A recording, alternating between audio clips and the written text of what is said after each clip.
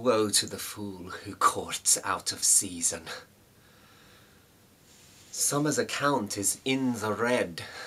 Dreadful thought. I sought a girl. Winter taught me a lesson.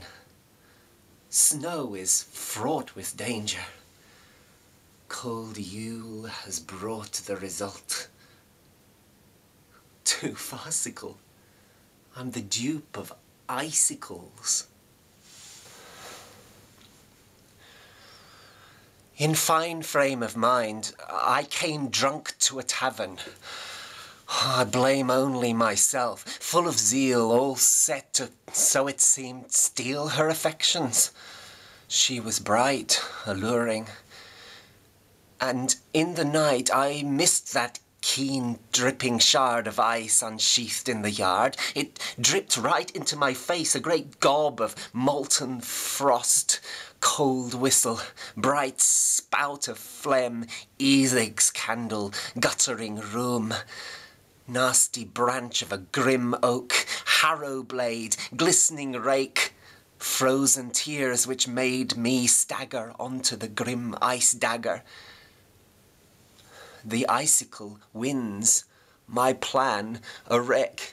It stabs deep into my neck. I made the signal. I tapped on the window. Zoons, a trap. Light, sleeping Eiddig awakes sooner than she does, and shakes her, pokes my girl down below with his clammy, cold elbow, thinking that some youthful rogue seeks to steal his cash. And rough was his voice, the withered churl, shouting, "Vengeance!" The stench whirled about him, stale as old farts. He leapt from bed with a start, and with a grim voice, hoarsely roused all denizens of the town to hot pursuit.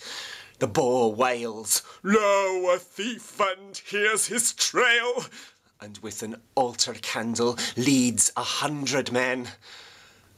I balk, flee, and am running in a trice along a daunting ridge of ice, seeking shelter in the bower that shielded us from the showers of summer. The wood in leaf was sure to bring me some relief. The birds who in sun-blessed play frolicked where we met in May would be my guardians. Vain thought, for in the woody grove was naught but desolation.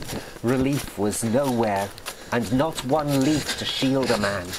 The green crown usurped by winter, cast down for mouldering. I implore for May to come, bring the thaw. Winter's prisoner, I pray for leaves and a summer's day.